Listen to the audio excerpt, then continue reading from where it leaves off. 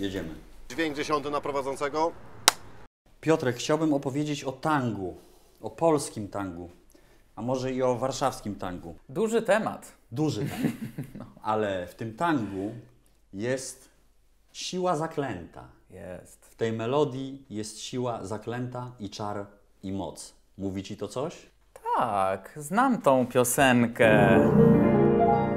Bo nie zapomnisz mnie, gdy moją piosenkę spamiętasz. W melodii jest siła zaklęta i czar i moc. A choć zapomnisz mnie, piosenkę usłyszysz tę rzewną i tęsknić już będziesz na pewno. Co dzień, co noc, co dzień, co noc, co dzień.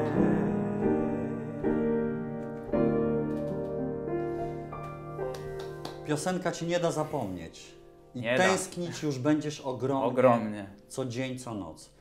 Pamięć, tęsknota, wspomnienia, wszystko w tym tekście to jest slowfox, to nie tango. Napisany przez Warsa, króla muzyki filmowej, to jest z 1938 roku z filmu Zapomniana melodia. Mówimy o pamięci, dziedzictwie, spuściźnie, o tym wszystkim, z czego jesteśmy ulepieni jako artyści, muzycy, wychowani, urodzeni w Warszawie. Tango polskie, a może i tango warszawskie. Cóż to takiego jest i dlaczego jest takie ważne? Tango jako taniec i muzyka jest częścią światowego niematerialnego dziedzictwa kulturalnego ludzkości. Taką decyzję podjęło 30 września 2009 UNESCO. Dlatego o tangu należy powiedzieć i na tango należy spojrzeć szerzej.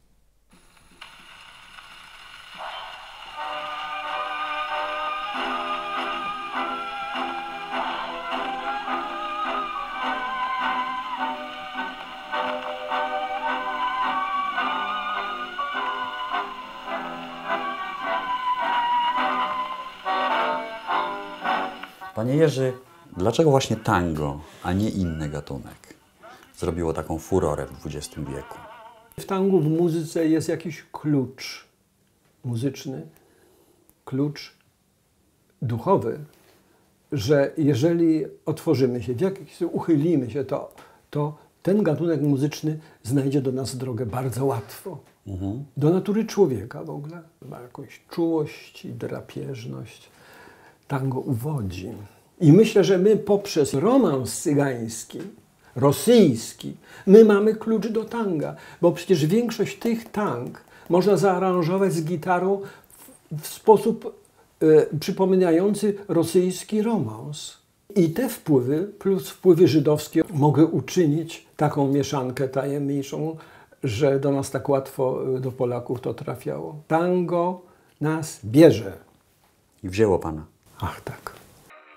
Dla narodzin wielkiej popularności tanga jako tańca i stylu muzycznego w Polsce największe znaczenie ma Warszawski Teatr Nowości. Instytucją zarządzał Ludwik Śliwiński. W Teatrze Nowości Śliwiński zebrał wyjątkowy zespół wielkich talentów artystycznych swojego czasu. Mieczysława Ćwiklińska, Antoni Fertner, Pola Negri, Józef Redo czy Lucyna Messal.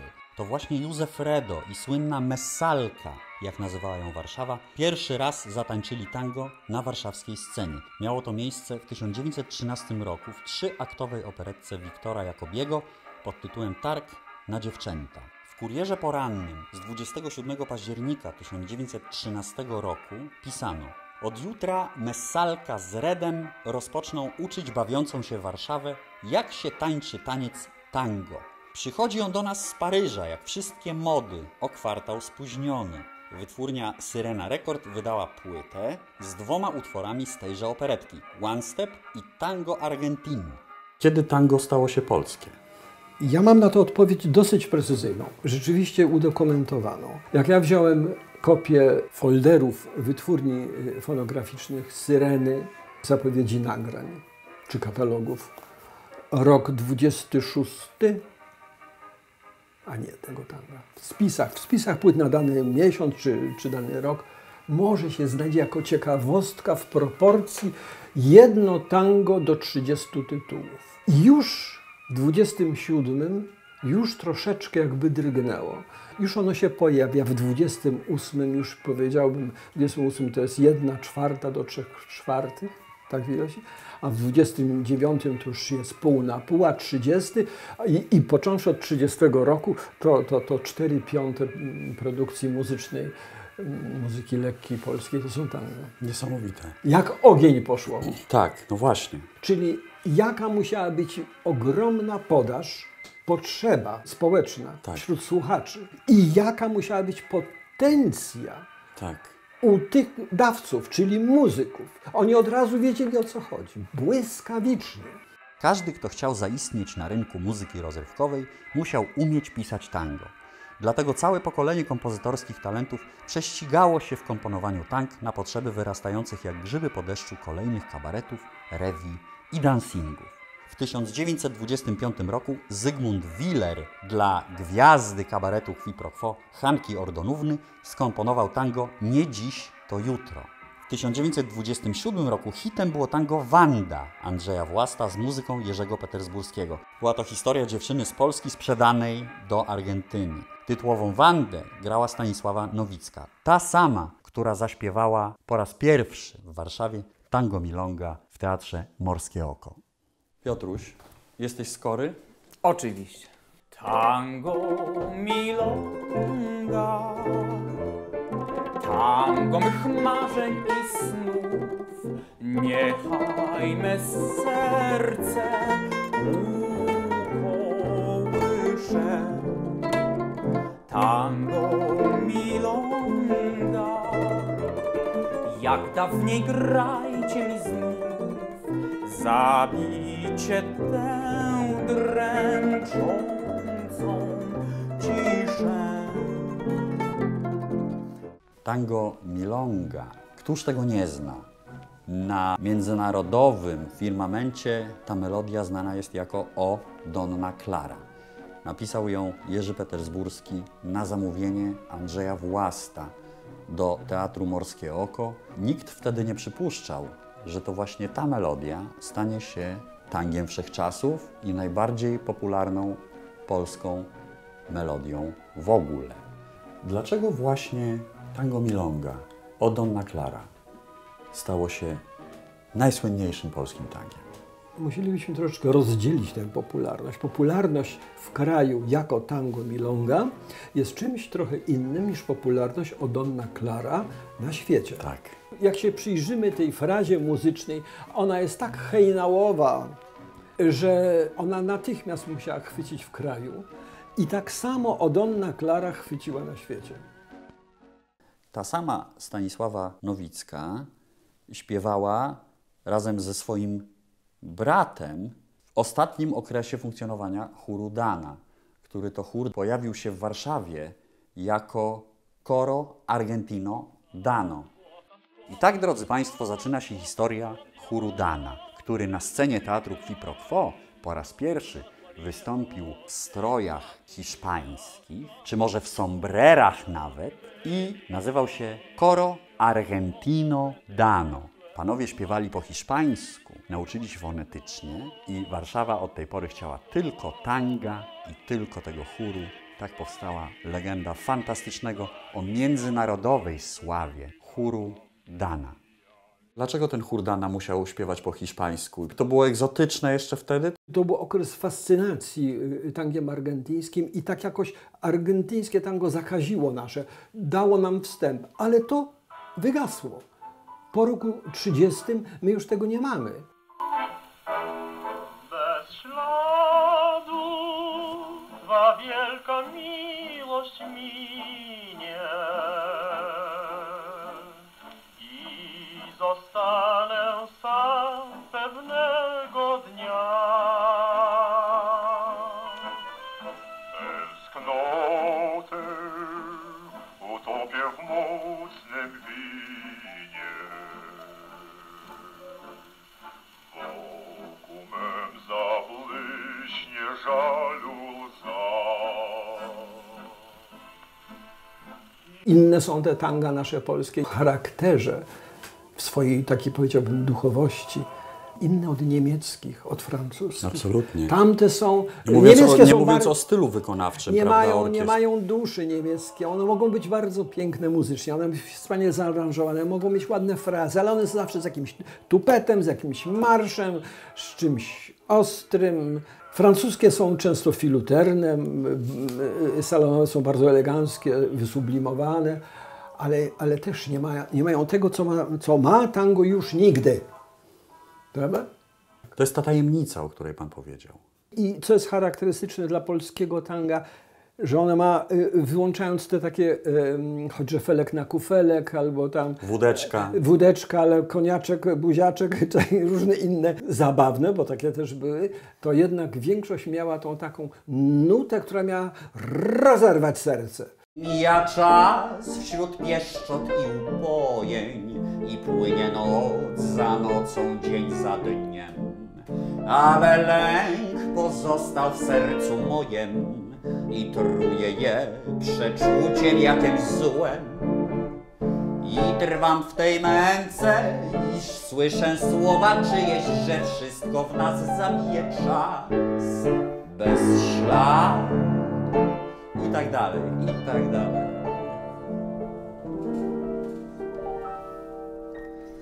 Bez śladu. To jedno zdecydowanie z najpiękniejszych tang, które w ogóle przetrwało próbę czasu. I grane w przeróżnych sytuacjach może być bardzo eleganckie, a może też być bardzo podwórkowe. Bo jest rzewne, tak. Bo jest płaczliwe, bo szczypie duszę, jak się mówi na wschodzie. Jakby do tego tańczyć, to dużo wolniej. Bardziej przytulając się, mniej zadziornie. Tango się tańczyło, ale zupełnie nie tak jak argentyńskie. To było takie przytulanko, chodzone 2 na 1. Każdy w zasadzie stosował krok, jaki chciał, dansingowy i nikt nie wymagał specjalnych figur. Teraz to jest od 20 lat, to jest wielka moda na prawdziwe tango, na argentyńskie, na całą szkołę i tak dalej, reżim. Ale to, czego ja doświadczyłem i moi rodzice, to było po prostu taniec dansingowy, towarzyski, niezobowiązujący do żadnych figur i było tym tańcem, może do jakiegoś wyznania, do nawiązania jakiejś intymności, bliskości. Polskie tanga otrzymywały przydomki odnoszące się do charakteru muzyki bądź tekstu. Na przykład tango cygańskie, tango nostalgiczne, tango miłosne, bohaterskie, dramatyczne, apaszowskie, tango szemrane czy tango pijackie. Znowu to tango z tych salonów schodzi na pierwsze piętro, na parter, a potem i na podwórko. Salon, który, jeżeli tak możemy nazwać, w jakiś sposób promieniował i chyba tak było, bo nadawał ton. To, co było modne, to było w salonie. Inni chcieli dorównać i naśladować i dlatego suteryna, podwórko i ulica. Pomyślałem, że warto wydobyć tutaj piosenkę, którą w jednej z wersji, może mniej popularnej wtedy, znają prawie wszyscy. Wiesz, o czym mówię? Tak jest. Jak to idzie? To idzie mniej więcej tak.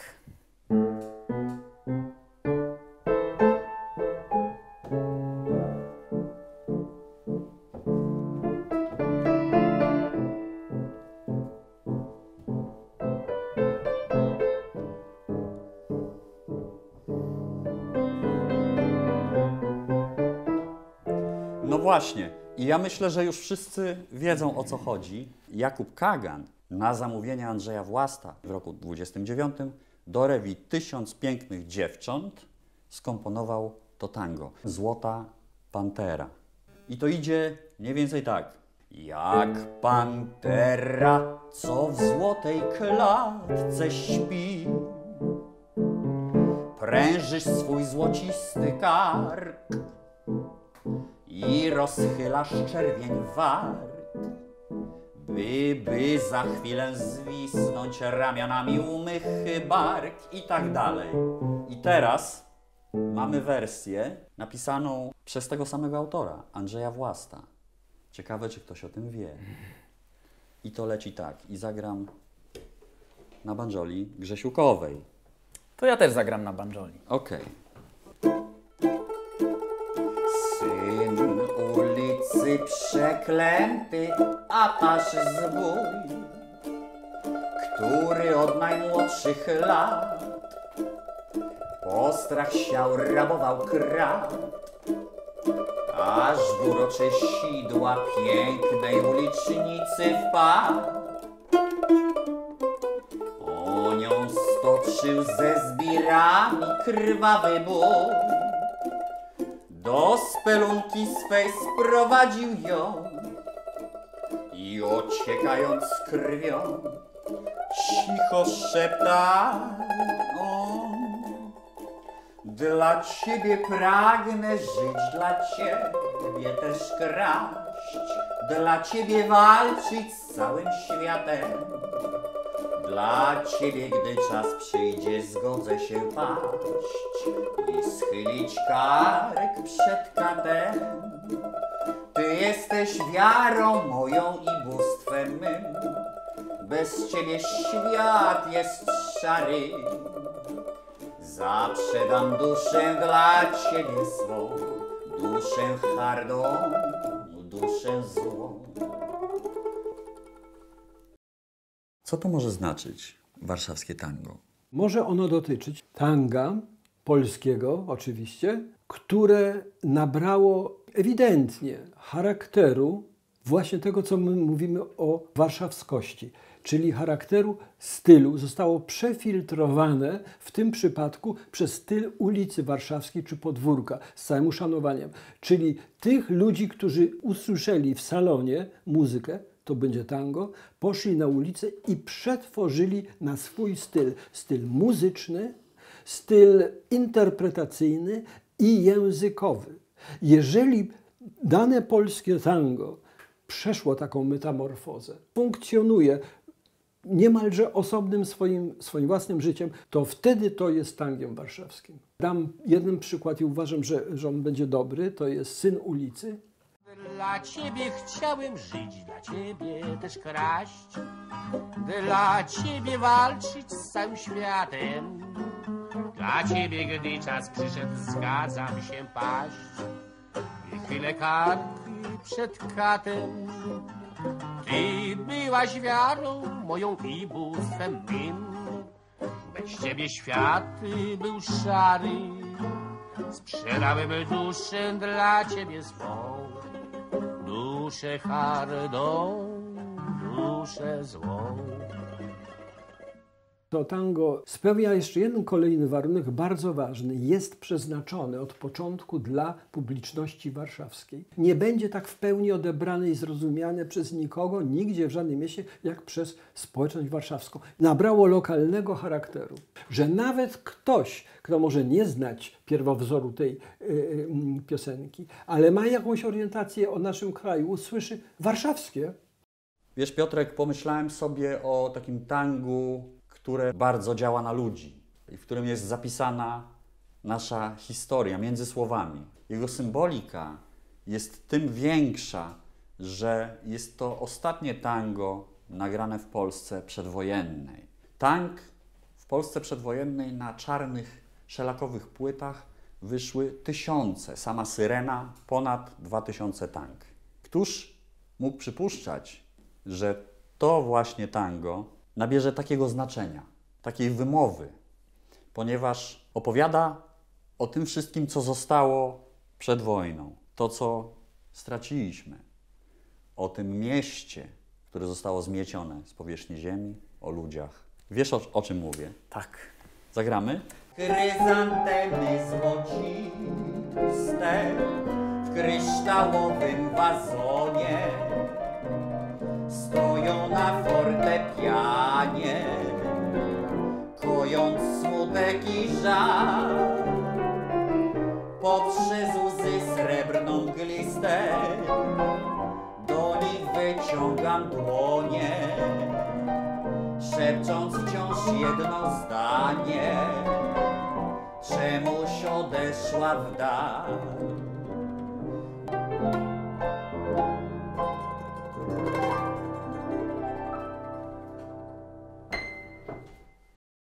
Podczas okupacji to tango było grane na ulicach. To tango było również grane w lokalach jawnych, w których można było grać. I tuż po wojnie pojawiły się kolejne wersje tego tanga. Zostajemy w tangu jeszcze przez Tak, chwilę. jak tylko się wojna skończyła, to przecież jedne z pierwszych nagrań, rok 45, 46, to są tanga przedwojenne i to właśnie te tanga, którym okupacja i wojna odebrała życie, wielką możliwość popularyzacji. Niestety to okupant stłamsił i ludzie mogli sobie pomruczeć w domach, to wszystko. I wtedy, kiedy już można było, 1945 rok, to od tego się zaczęła fonografia. Nie tylko od tego oczywiście, ale czy pamiętasz tę noc w Zakopanem, chryzantemy złociste i coś jeszcze, natychmiast były nagrane i równolegle repertuar powojenny oraz, o co pan chciał zahaczyć, nostalgia za Warszawą, która została zdewastowana i zbombardowana, zniszczona. Idziemy znów nowym światem, kochani. Idziemy znów nowym światem, kochanie. Neony lśnią, dźwięką dzwonią tramwaje. Krakowskie i Marszałkowska znów żyją, a koło dworca szumi beztroski tłum. Dobra, no to jedziemy. Mogę palić? Tak, jesteśmy na Woli. Tak jest. Strasznie marzyłem o tym spotkaniu. A ja się cieszę też. Zdzisław, gdzie ty nie grałeś? Trudno powiedzieć, nie? No raczej tak, raczej tak. Chciałbym ciebie zapytać najpierw o początki. W Warszawie piosenka i muzyka, jak Warszawa została oswobodzona, to podniosły się jako jedne z pierwszych dziedzin przejawów wolnego życia. Warszawa znowu zaczęła rozbrzmiewać, powstała Cafe Fog na ruinach, no, tak, prawda? Tak. I tak dalej. Ty byłeś młodym chłopakiem i grałeś na dansinga, grałeś w Bristolu, to było takie centrum tego życia, bardzo symboliczne. Śmietanka warszawska. Śmietanka warszawska i przed wojną również. Czy przypominasz sobie z tamtego okresu grania w hotelu Bristol jakieś melodie, takie wiesz, żelazny repertuar? No więc z tych żelaznych to ostatnia niedziela, Petersburski, spółka, to przede wszystkim. To ostatnia niedziela, moje sny wymarzone, szczęście tak upragnione skończyło się.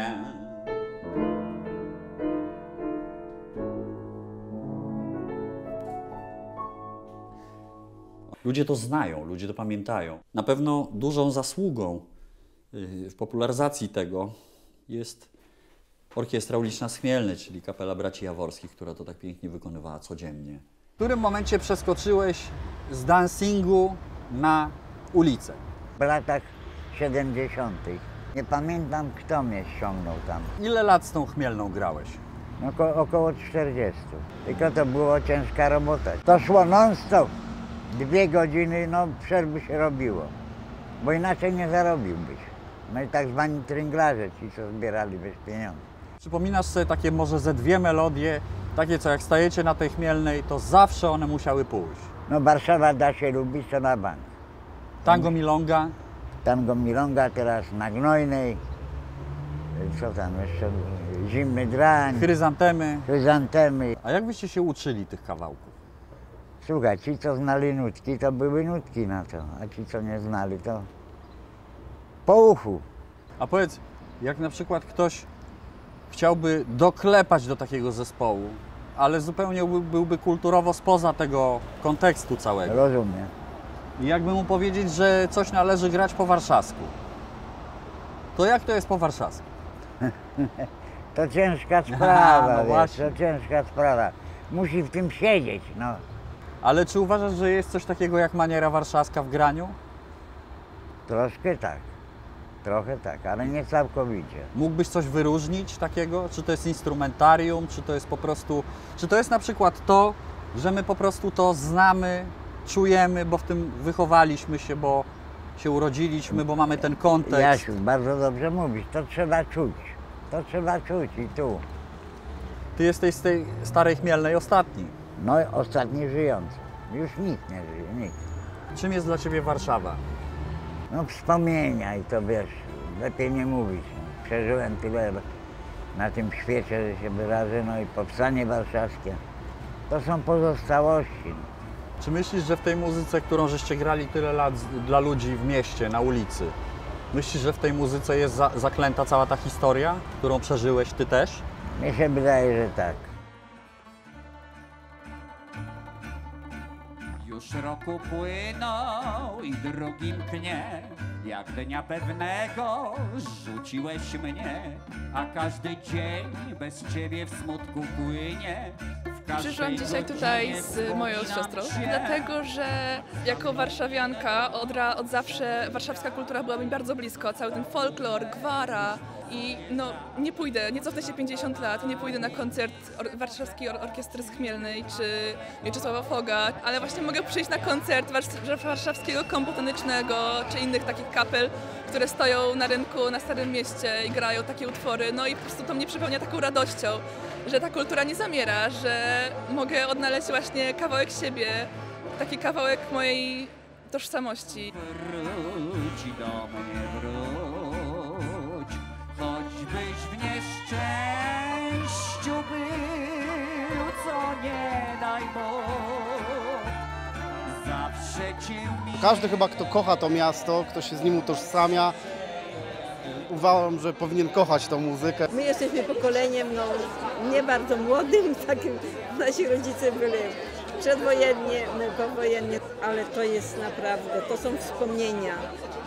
Nie znałem do tej pory tej muzyki, więc, ale na pewno jak wrócę do domu, to zobaczę sobie i odsłucham parę utworów, bo sam jestem zdziwiony, że wcześniej nie słyszałem tego. Dlaczego warszawiacy kochają tango? Właściwie nie wiem, myślę, że po prostu warszawiacy zawsze lubili tańczyć, zawsze lubili dobrą muzykę i po prostu na dansingach, w domach, na przyjęciach, się cudownie tango tańczy. Te wszystkie tanga apaszowskie, szemrane, opowiadające te wszystkie historie o złodziejach, o miłości. A twoje ulubione tango? Tango Stachu. Dlaczego? Jest takie bardzo rzewne, jest śpiewane o tęsknocie za ukochanym, który odszedł i po prostu można się tam wyśpiewać całe serce. Stachu, ja bym Cię zawsze kochała, ja bym Ci serce oddała. To jest przecież tak piękne. Na pewno to jest Apaszem Stasiek był. Jak rozmawiałem ostatnio z Jankiem, to bardzo prosiłem go, żeby jak najszybciej zawsze grał Czarnoksiężnika. Jest to mój ulubiony utwór i to jest właśnie to, co najbardziej uderza mojego warszawskiego serduszka. Nie wiem, czy to są tanga, ale bardzo lubię Warszawo, moja Warszawo. Warszawo, Ty moja Warszawo. A dlaczego? Bo to jest związane z tym, co się tu wychowywałem. Cała rodzina od 140 lat, moja rodzina. Warszawo, cudna Warszawo, Ty jesteś miastem. Jak oceniacie atmosferę? Super, ja się zakochałam w Warszawie. Generalnie jestem z Wrocławia, a powiem tak, zazdroszczę Wam. Co Pan czuje, słuchając tych piosenek? Czuję wielką nostalgię i przywiązanie do tej ziemi, z której pochodzę i to, że odnawiają te piosenki jest dla mnie po prostu ewenementem i czymś wspaniałym, że to żyje swoim życiem. I myślę, że tego brakuje ludziom. Brakuje ludziom właśnie tego wspólnego śpiewania, przypomnienia sobie tych wszystkich piosenek, które znamy, a może młode pokolenie powinno też je znać. Ludzie kochają Warszawę, ci co świeżo przyszli i ci co mieszkają od urodzenia. Uważam, że to tak musi być. Nie znajdę lepszej, chociaż szukałbym nie wiem gdzie. Ach, po Warszawo.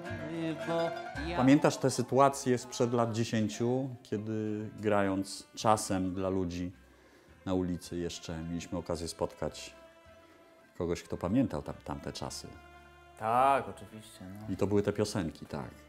Jeden facet, chyba 1 sierpnia to było, podszedł do nas i powiedział, że pamięta takich samych jak my, grających w ostatnich dniach lipca 44. To było bardzo mocne. Kto wie, ile tego jeszcze w mieście jest tak naprawdę. Pewnie trochę jest. Między wierszami. Tak. To jest coś, co nas trzyma przy życiu. Warszawa, miasto nieujarzmione. Dobrze, że jesteście, że możecie to utrwalić. Cudna Warszawo, jestem przy Tobie nocą i dniem. Nie znajdę lepszej, chociaż szukałbym nie wiem gdzie. Ach, bo Warszawo, ja kocham Cię.